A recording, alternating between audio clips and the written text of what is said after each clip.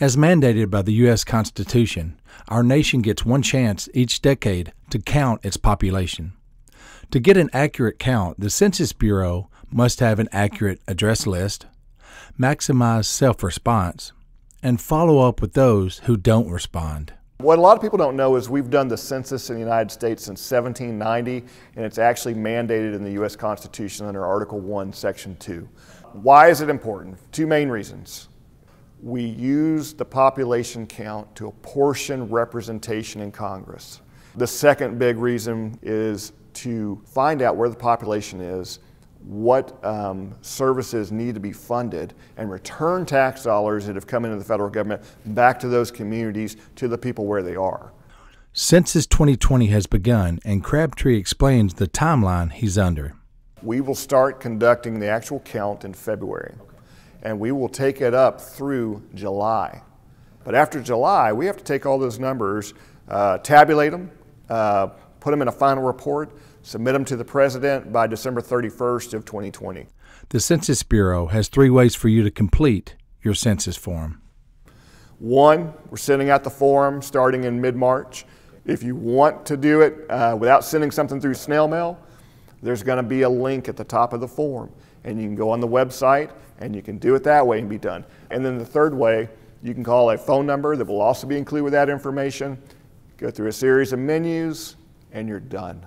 So what we're doing is hiring 500,000 people across the country.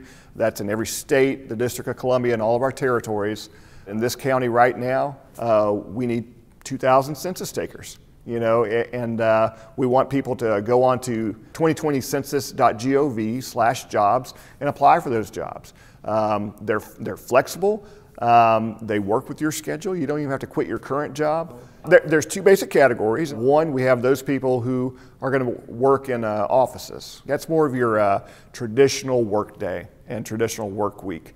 And we have 2 locations here in Middle Tennessee where that's possible to do.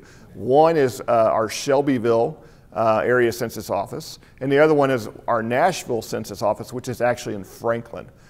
We also have field operations. I work in field operations myself. Field operations, they go out in the community. Now, when I say that, though, I don't want you to think that they're coming knocking on your door right away. They're not. What they are doing initially is working on the area that we call group quarters. As we get into the self-response phase and we are not getting all the returns, then they'll start going through the neighborhoods and looking for those addresses that have not submitted a return yet.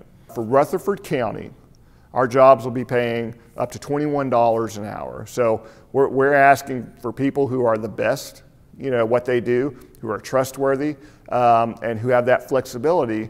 And we want to pay you the best that we can to help us get this done, because it's important not only to you personally, but it's also important to our community to make sure that we capture what growth is happening here in Murfreesboro and Rutherford County in general.